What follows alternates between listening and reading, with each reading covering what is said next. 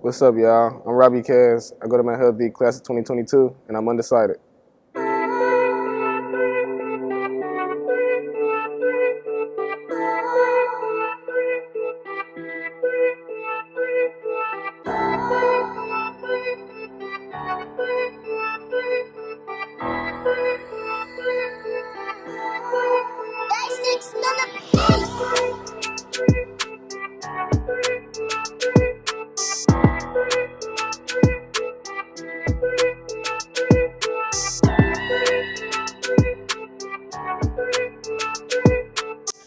Robbie Kaz, welcome to What's in Your Bag.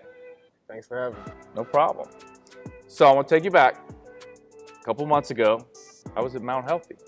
I was a guest speaker to the boys and girls basketball program. You remember that? Yeah, I remember that. Yep. Now the athletic director, Diana Riemenschneider, got that name right, Riemenschneider, she asked me to come out and speak to you all.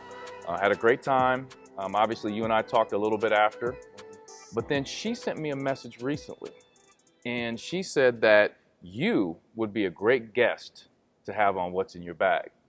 So I went and did a little bit of research on you and your journey in basketball. She was 100% correct. I went, there's no doubt I need to get him on What's in Your Bag. And the reason why is because, we have a lot of young people that watch this interview series. And a lot of young people look for little nuggets that they can take and apply to their game and their journey. And I think you have a lot of good nuggets that I want to share today to help out this next generation of basketball players. Okay? So when you come on What's in Your Bag, there's a couple things we need to do. One, we're going to discuss your bag. Then you have 3 items you brought. One has to be a pair of shoes. Now, you know I'm a shoe guy. Yep. So I'm always excited about that. And then the other 2 items, I have no idea what they are. I don't have any idea what shoes you brought either, but the items, I have no idea what they are. And the 2 items have to represent your journey in life and basketball. So I'm excited to take these folks on this journey here. So let's start off with your bag. Tell us about the bag. The bag is pretty simple. I always loved elite bags since I was little.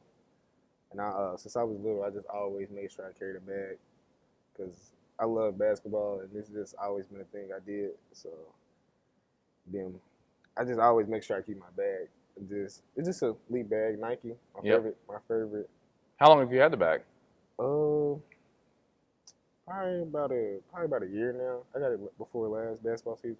So Okay. Was that a team issue No, bag? it's just You just picked a it up. regular bag. Yep. And keep all your stuff in there. Mm-hmm. And one of the things is, Robbie, when we started this series, it was important that the kids brought in a bag because bags are such a big part of the game of basketball. Everybody's got to have a fresh bag, right? Everybody got to have a bag. Absolutely. A lot of times kids have their numbers on their bag, their jersey number. You're number 1, right? I think you've always worn number 1. Would that be correct? Yes. And, not my freshman year. I wore 11. Okay. So we had a good senior on our team. We had it. So yeah. You had to tell him he's got to give that up. So why number 1? Okay. So. Oh, there's a good story behind it. It's a good story. It's a good story. So when I was younger, I always wore number 10 because my birthday is May 10th. So when I got about to middle school, my dad coached Carly Jones. That's in the league now. So I always just looked up to him and then once I got around him, he became like a big brother to me. Like we got real close. Like we talked here and there, FaceTime. He took me under his wing and he just teach me a lot. And it's just somebody I look up to, and that's why I wear that. And he said, Robbie, if you're gonna wear that number 1, you got to be a bucket, and it just stuck with me. That's good to hear. Carleek is one of the great players to come out of the Cincinnati area. Went to Aiken. You started your career off at Aiken, so you were at Aiken for 3 years, and then transferred to Mount Healthy. Now, a lot of kids who transfer schools, it's not always easy. Just forget sports. Just think about the environment. You go from one environment to another. Academically, there's always a difference and a change. For you, going from Aiken, and your dad coached at Aiken for 11 years, and you go from playing for 3 years. I believe, did you start your freshman year? I started every year. You started every year, all 3 years at Aiken, and then you've got to transfer and start over at new school. How was that for you? It was kind of weird. Nervous? I was nervous. I didn't know what the environment was gonna be like. It was like a new start. That's what me and my dad said. It's just a new start. And I went to Mount Healthy when I was younger, but still, I didn't know like all those kids and how they acted. So it was just something I had to deal with, just a new start. But I adjusted really well. So, and I like it. So it worked out. And that's good. You said it's a fresh start. A lot of times, sometimes, and you're obviously you've started since your freshman year. You've been a good player for a while. Sometimes it's good to start fresh and get another energy, another level of energy. Have you found that at Mount Healthy? Definitely, I'm around better people, got better resources, so it all worked out. It's like it. I just think everything happens for a reason. So yeah. Yeah, there's no question about that. Academically, that transition has gone well for you. You're a good student as well. Yeah, it's been going well. The senior year, it's been tough, so just trying to finish out strong. What do you have, 3.8? 3.7. 3.7? Okay, we got to bump that up a little bit. We got to get to a 3.8 or 4.0. Yeah, I've been working. It's been a tough year, but I just been staying focused. So yeah. And I know academics are very important to you. Yeah, they are. I'm sure your dad stays on you about that. Yeah, they stay on me about that. That's a good thing. Let's go ahead and dive into your shoes. You know I'm ready for that.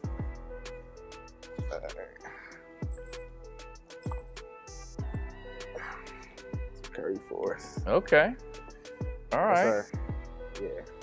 The low top. All right. Okay. So you wearing these right now? Wearing these right now. Okay. So let's talk a little bit about these. Why these? Could have picked a lot of shoes, but these right here, these are shoes I scored my 1,000 points in this year. So these, I'm probably never gonna get these away. Probably never throw them away. So yeah, it means a lot to me. It's always a goal I wanted to reach. So yeah, that's why I bring these shoes today. 1,000 point is something special. Carly told you if you wear number 1, you better be a bucket, and you lived up to that. Yeah, definitely. Right now, you're averaging what, 24? 24, yeah. 24 points a game. Also, you're averaging around 4 assists a game, close to that, and you're leading the conference in points and assists. And as I said before when we started, I think you've got some golden nuggets for young people out there. And here's why. So, how tall are you? We talked about this before we started. 5'9". You're 5'9", all right? I'm 5'10 and a half. And I have felt like my entire basketball career, I always had a chip on my shoulder. I felt I had to grind extra because in the basketball world, 5'9", 5'10 and a half isn't really big, isn't tall. So you have to really put in a little bit of extra work and extra grind. Do you feel like you have that chip on your shoulder, and what type of grind have you had over the course of your high school career? Definitely had that chip on my shoulder, especially this year. And the grind, I've just been at it since I was younger. But when I was about 9 years old, I just decided to take it serious. And I've been at it ever since. Just late nights in the gym, early mornings, just grinding with my dad, just me and him. So yeah, it's definitely worth it. It's definitely been paying off. So yeah, just got to keep at it. What type of work do you put in the off season, for example? Off season, I do skill work, and then I do a speed and agility, and I have a trainer for that. And just work on my body, keep my body in shape. You got to shout out your trainer now. Shout out to Beat Personal Training. Yeah, all those guys helped me out since middle school. So yeah. Okay, so let me ask you this question. Since you started your freshman year, you're starting your senior year, what's the difference between freshman year Robbie and senior year Robbie? Definitely the maturity, and I can say my body. It's definitely those two things. When I was a freshman, I was just a little scrawny kid, just out there, just stood in the corner and shoot. And now it's just I'm more of a leader. I'm more of a on the court leader and off the court leader. Just that's the biggest thing for me, being a leader on and off the court, because everybody on my team, everybody in my family just looks up to me. So like my siblings and stuff. So everything I do is being watched. So that's what's big to me. So what type of leader are you? Um, Are you a vocal, lead by example, a little mixture of both? See, I always been a leader, but when I was younger, I led by example. But now I'm more of a vocal leader. I've been getting better at that. So yeah. So was that a point of emphasis that you and your father have talked about, saying you've got to lead more vocally? Definitely, especially this year, because I play with a bunch of like sophomores and juniors. They don't have the experience that I have. So he telling me, you got to talk to them, you got to tell them what to do, and just be that vocal leader, because nobody else is. So. And what type of work do you put in during the season? Because you've always heard, players are made in the off season. You can put a lot of work in, and when you get in season, you're playing a lot of games, you have school and all that. So some people just show up to the gym and hoop. Is that you? No. I've heard that's not you. No, Talk about that a little bit. Definitely. Now, some days, yeah, but most days I hit my dad up, just be like, before or after, can we get a little workout in? Just get shots up, keep my game tight. So definitely, when you after practice, if you leave, you're doing something wrong. You don't want to be your best self. So after practice, we just work out, and then before, if we can't do it after, we do it before. So yeah. And that's great being the best player on the team and also the leader. Mm-hmm. So the other players, not only your other, classmates at the same grade level and the younger kids, see the best player and the leader working that hard. Mm-hmm. So you looked up to Carleek, and others are looking up to you now. They've got eyes on you, and that's very important. And I know you take a lot of pride in them watching you and you showing them a great example. Definitely. That's what I just try to rub off on people and just give people the right direction to go. Cause like now I've been working out after practice every day. Now half of the team is staying and getting shots up after practice. So it's like it just makes me feel better. Infectious. So yeah, definitely. Oh, that's good stuff. I want to talk about your mentality because you come off real cool and you're kind of soft-spoken, but you're a killer on the court. And I think you take that mentality of whoever you're playing against, you're going for the head, you want to be the best player in the court, you want to be the best player in the league. Am I right? Yep. And you guys right now in the league are 2-1, mm-hmm. correct? You guys are getting ready to play Edgewood on Tuesday. They're 3-0 in the league, top in the league. You're the number one scorer in the league at 24. The second leading scorer at 21 is Caleb Allen, who's the star player at Edgewood. So Tuesday, it's on. Number one and number two going against each other. The top team in the league being Edgewood. Are you prepared for that? And what's your mentality going into that? I'm definitely prepared for that. This the one I've been waiting for. I figured. Definitely. And my mentality is just like I've been overlooked my whole life because, like you said, I'm 5'9", not very athletic, so you don't get all the shine that everybody else do. So I've constantly been working, and it's just like it's that chip on my shoulder where I just know every time I step out on the court, I got a point to prove, and whoever's out there is just basically in my way, and I just gotta go kill. That's just how I look at it. Just trying to get something done and getting killed and killing them. I love that. And I'm going to tell you a quick story. When I was playing basketball for the Bearcats, my first year I was really struggling because here I am, 5'10 and a half, and I've got pros on my team. Kenyon Martin, Ruben Patterson, Melvin Levitt, all guys that get drafted. Steve Logan, All-American, top scorer in Bearcat history. Got all these guys, and I couldn't find my niche. So we had a guy named Hubie Brown come into practice. Are you familiar with Hubie Brown?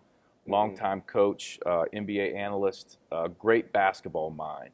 And so he came into our practice and he spoke to everyone. And here I am, little walk-on, 5'10 and a half. I come up to him and I'm saying, Coach Brown, I'm struggling. Can you give me some advice to kind of help me get through this? And he said, all right, you're short. And I said, yeah, I'm short. Because the next, guy was like DeJuan Baker, and he's, the guy I'm guarding, he's like, 6'4". Yeah. And he said to me, I'll never forget this. He said, find something that you do really, really well and focus in on it. And make sure everybody in the gym, fans, coaches, everybody knows you do that really, really well. And he goes, you'll be fine. So, Robbie, on the court, what do you do really, really well that nobody else does? Like I said, just be that leader and just have that IQ, the highest IQ on the floor. That's what I mainly try to focus on. Because I have a young team, so when I'm on the court, I just got to make sure that like when it's time for me to get the ball, I get the ball, and when it's time for them to do something, I tell them what to do. So just talking to my teammates, cheering my teammates on, because everybody don't do that. Everybody don't just cheer and pick your team up when they make mistakes. So Right. that's just what I focus on. And there's another thing about you. If you go back and look at your stats, you guys just played Batavia the other day. You had 29 points. There have been several games where you had 30-point games this season. You're a very unselfish player. Obviously, you lead the league in assists. And that's one thing that the athletic director said to me about how unselfish you are. And that's an important part to your game. And I think when the best player who averages 24 points is also unselfish, that also helps the team concept. Yeah, definitely. I've never, like, since I was real little, I've been taught to play the right way, and I've never been a selfish player, and I've never been the star player either. I haven't always been a star player. So now that I am, it's just, it's easy. So like you get buckets and pass the ball. So it makes the game more easier. So if you were to say there was one player, maybe in the NBA, and I think I know your answer to this, that you look up to, and you basically steal moves from, who would it be? I look at a lot of like CJ McCollum. Okay, I wasn't expecting that. Yeah. I thought you were going to say Kyrie, but go ahead. Nah, not Kyrie. CJ McCollum, like guys like him. I watch Steph Curry too. I try not to watch a lot because he's a great player. But like guys like CJ McCollum, Damian Lillard, like guys who just can create space and create their own shot. It's just I like the Dame. Yeah, that's who I look at. And you know CJ's story, how he was another guy that was overlooked, and he really put in a lot of grind. Yeah. I know a lot about him, so yeah, and I watch his moves and just how he created a lot of space. That's what sticks out to me, and that's kind of how I played too. So, have you ever seen the picture of him in high school playing in the state championship game against St. X? No. I'm gonna show you that when we get off here. He's about this tall. He looks like he's about this tall. You know, he was really small coming up. He was real little. He was. He had a chip on his shoulder, so that's a good one for you to look up to. All right, good on the shoes. Let's jump into your next item.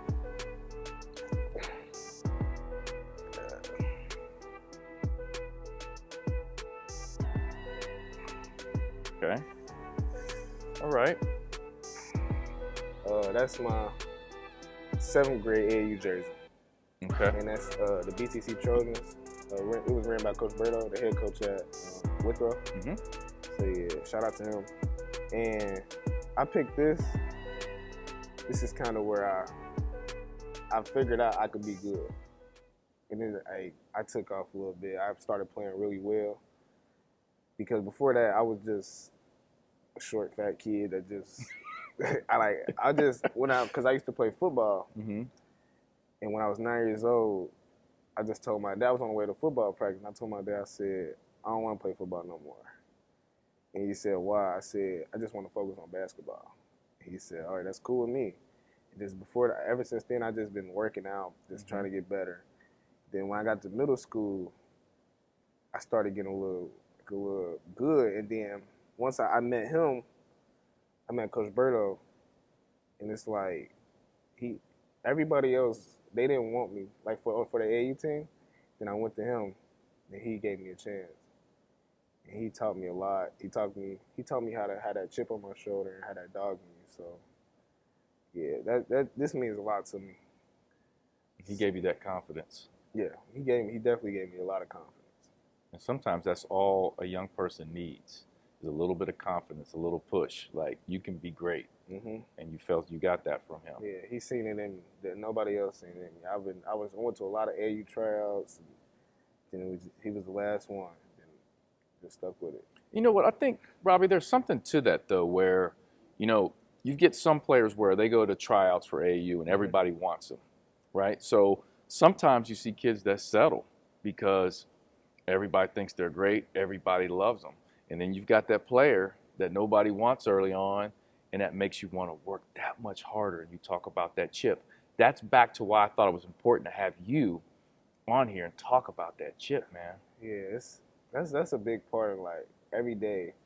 Even on the days I don't feel like playing, it's just I just remember like where I came from and had that chip on my shoulder, and just go out every day and give it your all. Like it's just a mindset thing now.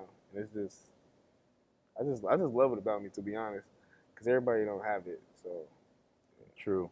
And that short little fat kid that you talk about is now a 1,000-point scorer. Yep. When you scored your 1,000th point, you hugged your father at the middle of the court, and you guys embraced for a while. What did he say to you? He just told me he was proud of me. He teared up a little bit. I could tell. He told me he was just proud of me. He kept telling me, he just told me to keep working for everything you got. He always told me that, just to keep working for everything you got, just like you've been doing. So now I've known your father, Ty, for a long time. Coached at Aiken for, like I said, for 11 years. Played basketball and soccer. Yeah. At Mount Healthy. Mount Healthy job comes open. He's got to go back home and do that. But let me ask you this, because there are a lot of young people that get coached by their dad early on. There aren't a lot of players that get coached by their dad at the highest level, like high school, varsity, but some do. How has that experience been for you? Because your dad's coached you from freshman year, like varsity in the grind, all the way to now. I know there's been ups and downs. Yeah. Why don't you talk about that a little bit? It's been crazy. It's been, like you said, there's been a lot of ups and downs, a lot of arguments, a lot of disagreements. So, but at the end of the day, it's my dad. So, and then he taught me everything I know. So, and me and him got a good relationship. So it's been a fun 4 years, and I wouldn't want it no other way. So, it's been good. And then all the days we disagreed and argued, it's just been paying off, and I'm just thankful for it, because everybody don't get to play for their dad. I think it's a good thing, because it's your dad. So right. I mean, and he knows the game now. Yeah, he knows. He's a great coach, and then that's the thing. I just love seeing him. He's got a lot better as a coach. He's always studying the game, and he takes it very serious. So you guys have kind of like grown together. If you Yeah. think about it, he's grown as a coach. You've grown as a player together. Yeah, that's the thing. We just always, like, we stay together. Like, it's just, we got that bond. It's crazy. It's hard to explain. Well, okay, so forget basketball. What type of father is he? He's a great father. He takes care of all his kids. He's a great person. So it's just, like, it's easy for me to talk to him, and just, whenever something go wrong, I can just go to him. It's just, yeah, he's a great person. He's a great dad. Now, hopefully, we'll talk about this here shortly, but hopefully you have the opportunity to play college basketball. We'll talk about that a little bit. When you go play college basketball, you're going to be coached by somebody else. That's going to be different. I know. You have to get used to that. I am. I've been thinking about that a lot, too. I bet you have. It's just, but I'm ready for it. I'm ready for the challenges. And I feel like I could adjust to anything. And if it's the right place for me, I should be fine. So. And your dad's prepared you. Mm-hmm. He's prepared Definitely. you for that next step, to be able to go on and be your own person. Definitely. Let me ask you this too. I just thought about this. How does he coach you? Because he's got to coach his son a little bit differently, and you're the best player. It's a little more. I mean, now it's a little more. I get away with a lot more, but the previous years he was on me hard. Like it was bad. Like, everything I did, I got yelled at for. It's just, that's why I think I'm a good player. I'm also a good player because of him. Because every little thing he tell me about it, he lets me know about it. So he's gonna let me know. Somebody else do something, they're gonna get yelled at, but it's just different. I don't know. It's hard to explain. So yeah. I understand. Good stuff. It's just a different tone. I bet. But at the end of the day, you've earned your stripes to where you are now with him, and he's kind of giving you a little bit more of a free reign. Definitely. Right? Good stuff, man. Let's jump into your next item.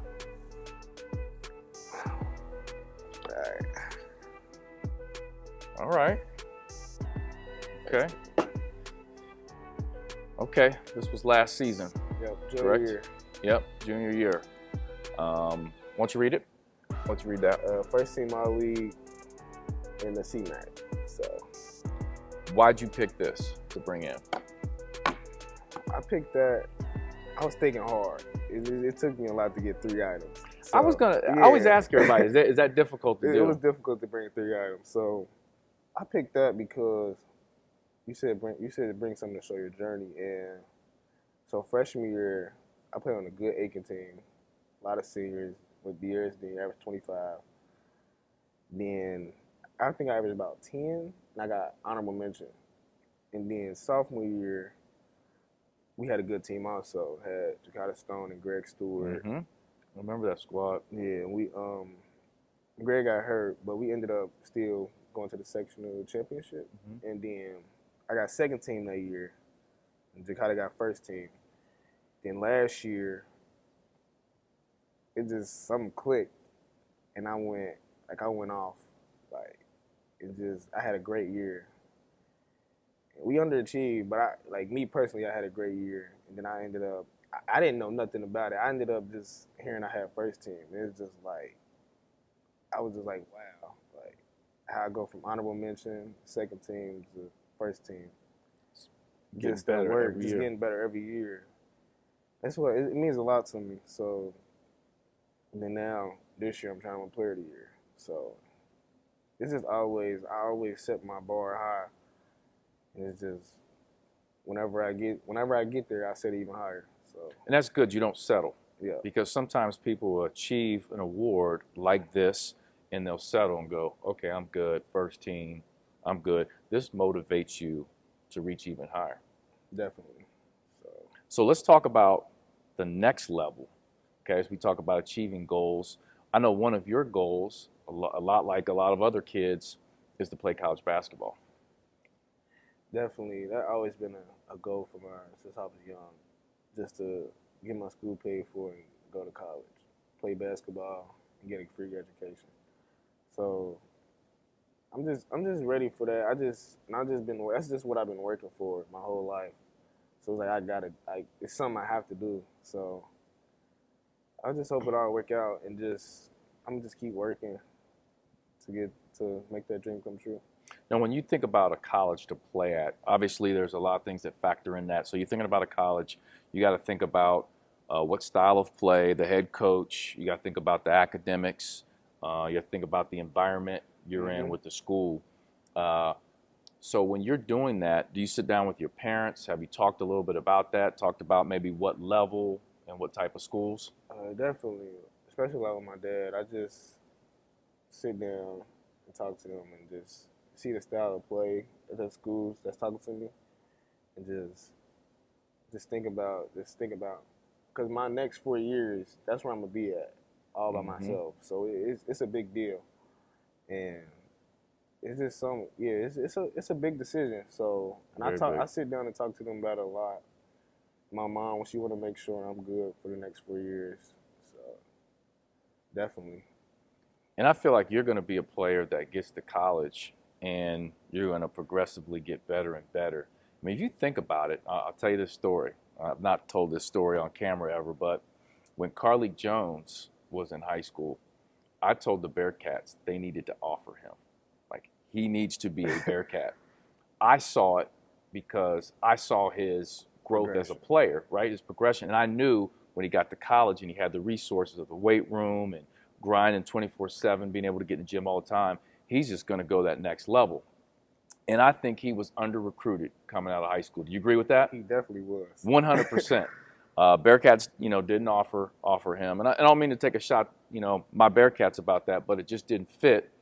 And I'm like, this kid is going to be one of the best college point guards. So when he jumps into the portal, he was the #1 point guard in the portal. Yeah. And ends up going to Louisville.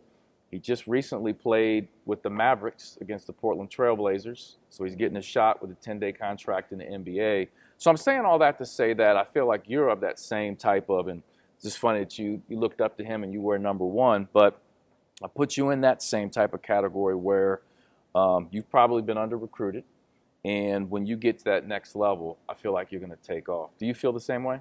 Yes, definitely. That's another thing why I look up to him so much, because I feel like me and his journey is similar. Mm-hmm. He was a skinny, unathletic kid that he just worked. He worked. Just motivated me to work out. Mm-hmm. So that's why I really picked him as a role model, because it's like we kind of similar. I mean, I'm not saying that I'll make it to the league, but it's just the concept, just him just working all the time, just working for everything that he got, just motivated me. I definitely think there are a lot of similarities. So let me ask you this. So for a young person out there that's watching this, Mm-hmm. all right, what advice would you give them? I always tell people to just always work hard, and then you gotta have self-confidence. You gotta have a lot of confidence. Basketball is really confidence, and if you just gotta believe in yourself at all times. And then once you do that, you just gotta work at it and just get better. Now for you, and share this with the young folks, how do you develop that confidence? What's the formula? What's been the formula for you? I don't know, just because when I've realized if you work, you can work out all you want, but in the game, if you don't have that confidence to where you apply what you worked on, it's no point. And that was what my dad installed in me when I was young. Just because it's no point of us working out if you're not gonna apply it in the game. So it just clicked that I gotta have that confidence, and I gotta every time I step on the court, I gotta know that I'm one of the best. So, and I feel like that's a formula. You put in the work, you grind, and then you have success in the game, mm-hmm. right? So that gives you confidence, and then that gives you confidence to go back to the gym and keep working, because you know I could have more and more success. I go from honorable mention, second team, to first team, and eventually player of the year, right? Definitely. Now I'm going to ask you one question that I ask a lot of the players that come on the show. When you're getting pumped up for a game, what music do you listen to? And I want to tell you this. You know what Rayvon said? What do you say? Country music. You know Bowen Hardman. Yeah, I know Bowen. He says some jazz. So everyone, it's not bad. Jazz not bad. Everyone has a different thing they do. For you, what is it? I listen to mostly just rap, just a lot of artists like G Herbo, Lil Baby. Lil Baby's your guy. That's one of your favorites. Yeah, Lil Baby hard. Yeah. Just a lot of those rappers that's in this generation. So yeah, it's a lot of that rap music. It just gets me pumped. I feel it. To play. I feel it. So what I do is when someone comes on the show, I've been doing it this season. What I do is I listen to their journey, mm-hmm. and I think about a lyric or set of lyrics from Jay-Z. So I'm a big Jay-Z fan. So growing up, Jay-Z was my pump up music. You listen to Jay-Z at all? Nah, not really. Oh, it's for the old heads. Yeah. I see how it is. I see how it is. That's cool. So big Jay-Z fan, and when I listen to everyone's journey, I think about I feel like Jay-Z's music just throughout his entire career, he's always had something in there that's been motivational, mm-hmm. at least for me. So this has me thinking, your journey, okay? And I'm thinking about your grind, chip on your shoulder and all that. Jay-Z released an album in 1998, okay? So what year were you born? 2004. Jeez. All right. So I'm bumping Jay-Z before you even thought about. So Jay-Z released a set of albums, 1997, 1998, and 1999. He dropped them back to back. The first one was called Volume 1, and the second one was called Volume 2, The Hard Knock Life. And that's the album I want to talk about. And there's a song on there called The Hard Knock Life. Have you ever heard the song? I think I did. I'm gonna listen to it. One of the more popular Yeah, ones. I think. It's Yeah, the I hard think knock life. So he took basically a song from Annie to Play, and he took that hook, which is kind of like a poppy type song, and he gave it like a hard hip hop beat. But the message, the lyrics were like so deep, right? And I've thought about you as you're talking about a part in the song. I believe it's the third verse. Okay, you ready? He says, I don't know how to sleep. I gotta eat. Stay on my toes. I got a lot of beef. So logically, I prey on my foes. Hustling still inside of me. So as far as progress, it'd be hard pressed to find another rapper as good as me. And here's what I think about you. I don't know how to sleep. I gotta eat.